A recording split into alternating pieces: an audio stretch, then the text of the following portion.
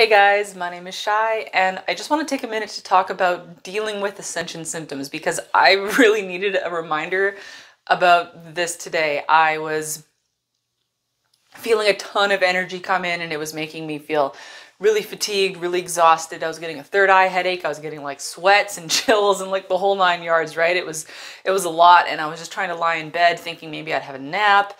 But I couldn't sleep and I was really restless, and it just made me feel more and more and more that I just didn't want to do anything, and I just wanted to stay in bed and just not move and just rest and rest and rest. And yes, just to be clear, I do think that when we're having Ascension symptoms, like rest and sleep and a hot bath and like nourishment and water and all that is basically our, best go-to solution. You definitely need to be resting, but I actually got up and I did a reading for somebody, and that fixed, that completely got rid of my Ascension symptoms. And I remembered all of the other times that has been the case, all of the times when I feel like I won't make a YouTube video because I'm having Ascension symptoms, and I go make a YouTube video, and then what do you know, the Ascension symptoms are gone. Or I have something I have to go do and I don't want to do it because I have Ascension symptoms, and then I go do the thing, and then guess what? My symptoms are gone. So big reminder for me is that I absolutely need to be flowing the energy out of me. I need to get the energy out. I need to get it moving, because at least for me, one of the main things that causes my Ascension symptoms is channeling more energy than I'm emitting, right? I'm receiving all of this energy and I'm not doing anything with it. And of course, doing the whole grounding thing, different meditations, going out in nature, all of that really helps. But I'm finding more and more and more that doing something that is both physical, like a physical activity, but also like an energetic activity at the same time, is the best thing I can do to reduce my Ascension symptoms or get rid of them entirely. Like for me, it's basically doing tarot readings. That's why I have to do this. Like I have to make these videos, even if nobody was watching them. It's like I must do it because this is how I get the energy out. And if I can't get the energy out, then I would just be like a mess like I was before I ever started doing this, right? Because this is the best outlet that I have right now for getting the energy moving, getting it out, getting it flowing, doing something with it, right? And like now I feel fantastic. I can't believe that a couple hours ago I was all in bed with Ascension symptoms. Now I feel amazing.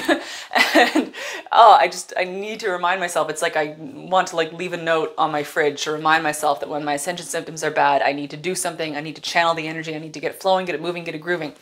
And so if you're watching this going, okay, like I don't do tarot readings, what can I do to get the energy moving? It's like literally anything that makes you feel like you are channeling the energy. And if you feel like you are channeling the energy and channeling it out of you more specifically, then you are doing it.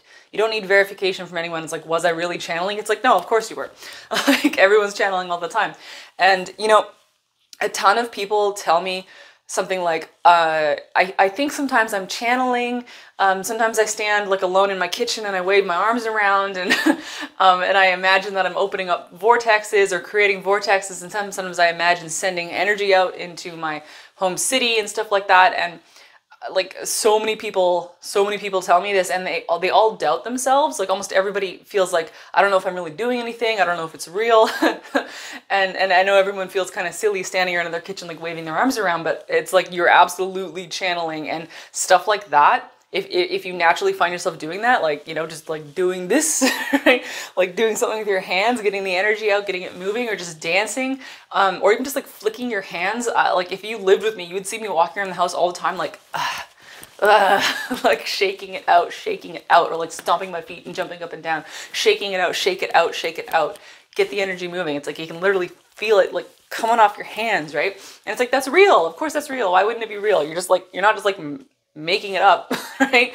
You just need to trust yourself more, trust your senses more, and trust that you're actually sensing the energy. You're not just making it up. If you're sensing it, then it's real.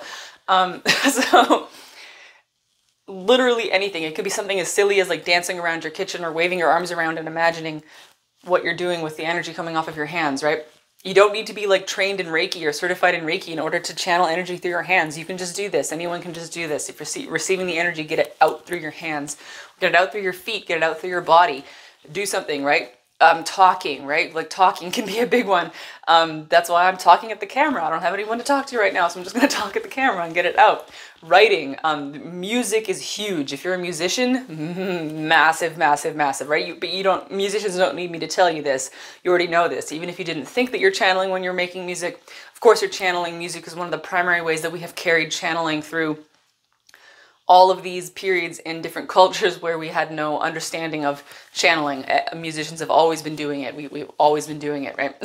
So making music, athletes, right? When you do your sports, that's getting the energy out, getting it flowing. So just, I guess my big tip for the day of how to reduce your ascension symptoms is to find the thing for you that gets the energy moving out of you. And to, when you're having those moments where you're really like headache, hot flashes, cold flashes, nauseous, just, you know, you're just like, oh, the energy is so intense and I'm just like, blah, right? When you're really feeling it, those are the times when you're probably least likely to want to get up and try to do something to move the energy, but that is probably also the time where you could benefit the most from getting your energy moving.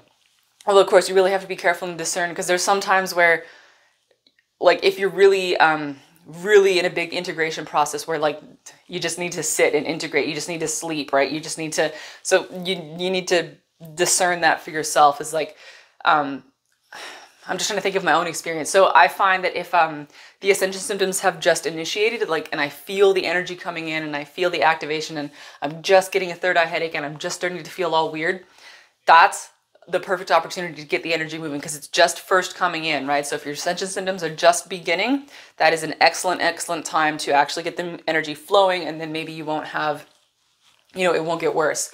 But if you've been kind of going through a really long-term integration process, and you know, maybe you've been vegging out on the couch for a few weeks even, feeling it like really with like feeling it in your body in various ways, then that might be, I mean, you have to feel into it. You have to try it, right?